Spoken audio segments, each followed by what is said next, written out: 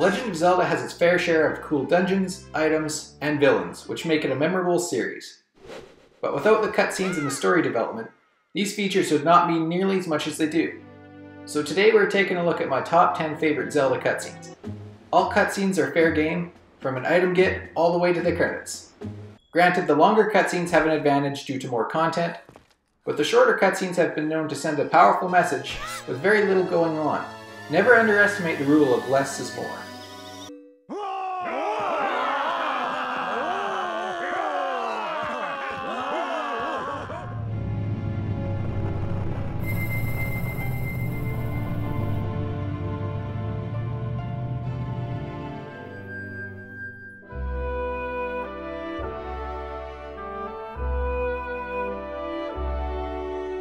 Finally, after getting the parts of the Song of the Hero, combining them, going through the Skyloft Silent Realm, and assembling the pieces of the Triforce in the Skykeep, the long path of Skyward Sword is complete.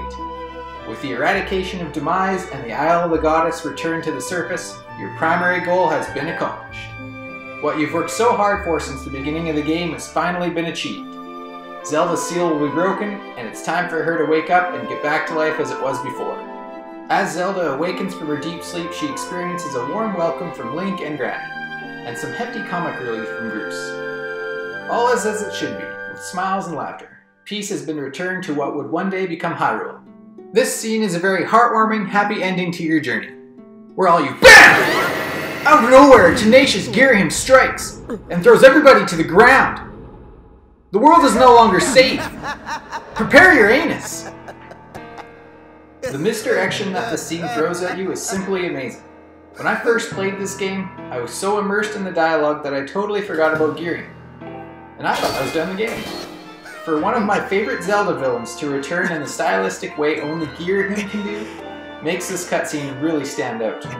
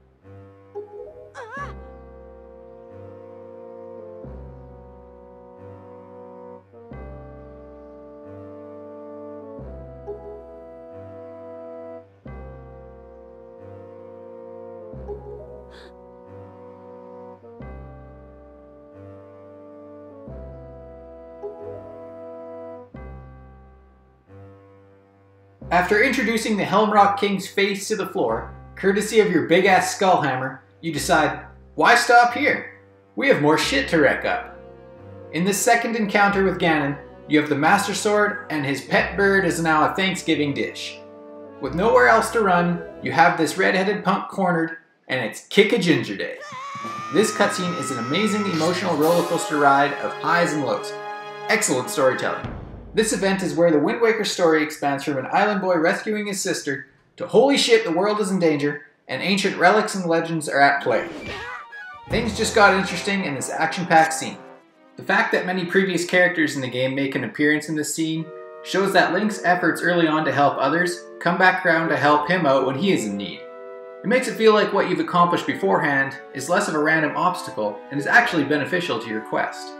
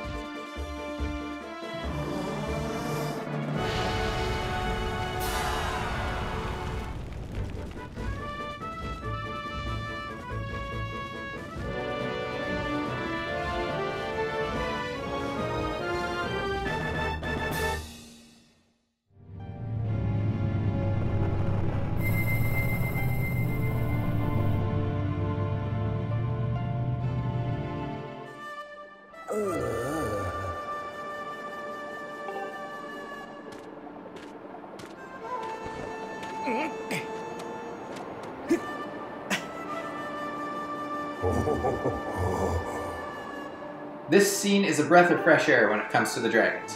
After several unpleasant interactions with the snobby water dragon and the very forgettable fire dragon, it's nice to see a dragon with some charisma. Sure, you have to bring him back from the dead, but it's well worth your efforts.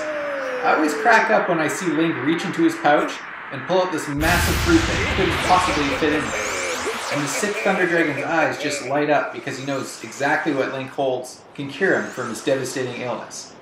Top it all off with the charming statements of zing and ding ding and down the hatch. I can't help but smile. This scene is also very relatable if you've ever recovered from a sickness. You feel very grateful and energized after, just like the Thunder Dragon did. Excitingly flying around and eager to sing his part of the Song of the Hero. It's nice for a change to see a dragon proud to help you out, after all the others just make you prove your worth first. Bonus points for kind of resembling Santa Claus, too.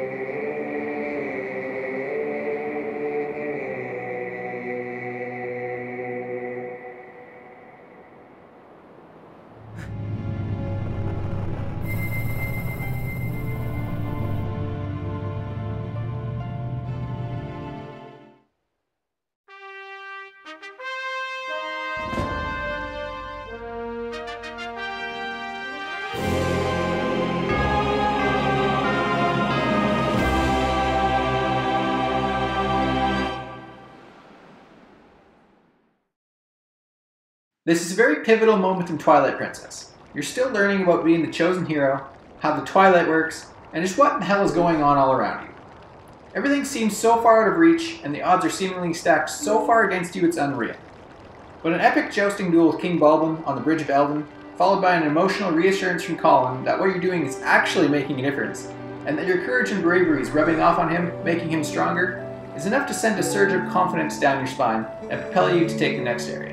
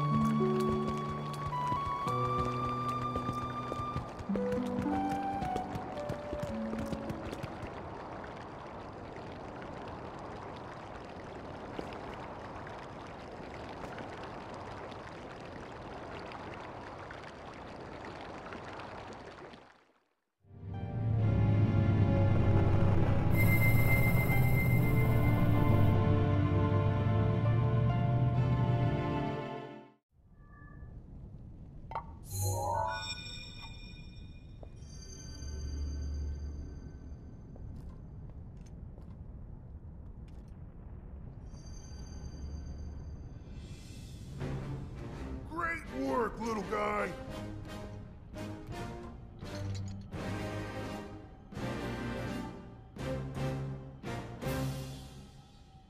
I owe you big for this. Because of you, my spirit is finally free. Can't thank you enough. I feel like I should apologize. I was doing all I could to protect Hyrule when that thing got the best of me. Sorry that me resting with the rubble caused such a mess. The good news is, Rudania is now back under our control. That means that our century-old Ganon beatdown plan can finally go into effect. I'm gonna take this down the mountain. I'll have a better shot at Ganon there. And then, once you've made your way into Hyrule Castle, we're gonna light that thing up. I want to give you something. It's a special power of mine called Daruk's Protection. It's no good to me now that I'm a spirit, but it might be useful for you. Here it comes!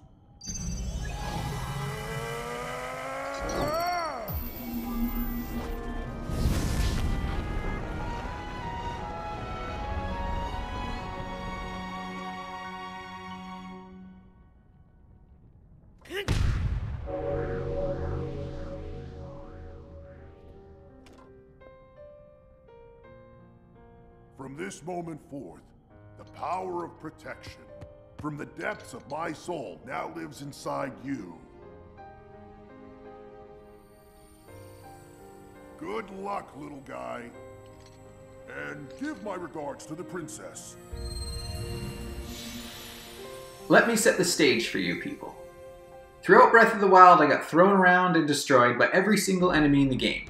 From the scariest Lionel, all the way down to the most dangerous of all, the dreaded Electric Keys. Even the Blight Ganons are insanely strong, and it seemed no matter how strong and overpowered I got with the champion's abilities, I still felt like I had no chance against Calamity Ganon. Even with the Divine Beasts on my side. Ganon was built up to be this unfathomable force, and I certainly believed it. Cut to Vah Rudania, the last divine beast I conquered, and yet I still felt this way. But who knew that the booming voice of support from Daruk was the confidence booster I needed? And the sight of him at the very end where he's standing atop Rudonia with a victorious fist in the air, while Yonobu looks on to see the legendary Goron hero with his very own eyes, is the biggest beacon of hope that anyone could behold. That was the moment for me that pumped me up to take on Calamity Ganon, and realized that I actually had a chance. Well, that ought to do it. We're set here. Now we just gotta wait for the perfect shot. Once Link is in the castle, Rudonia will unleash an epic blast. Ganon won't know what hit him. Hyrule looks pretty good from up here, even after 100 years. The old rolling grounds sure are a sight for sore eyes. I wonder how the Gorons fared after the Great Calamity. I sure hope everyone down there is still going strong after every... Huh?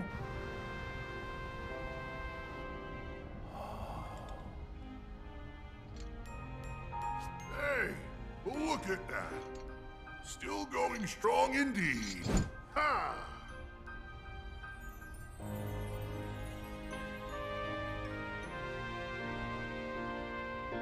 Huh.